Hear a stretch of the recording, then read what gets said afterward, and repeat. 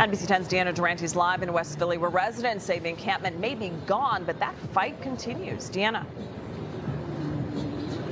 The area here was at a standstill this morning just after the morning rush as sheriff's deputies moved in to clear a courtyard here. However, protesters sent loud messages trying to urge this community to stay put.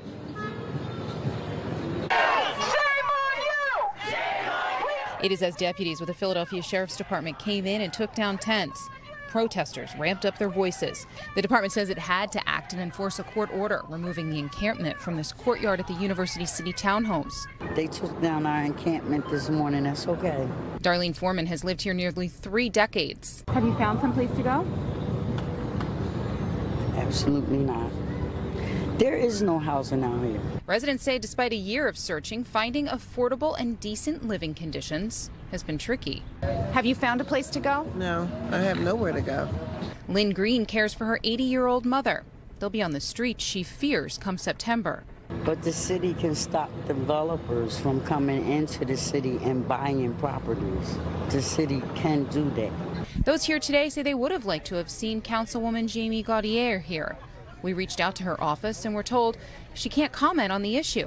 The councilwoman and the city are being sued after the attempts to pass the Affordable Housing Prevention Overlay District, regulations that would prevent demolition of large housing complexes for 12 months and force developers to build required affordable housing.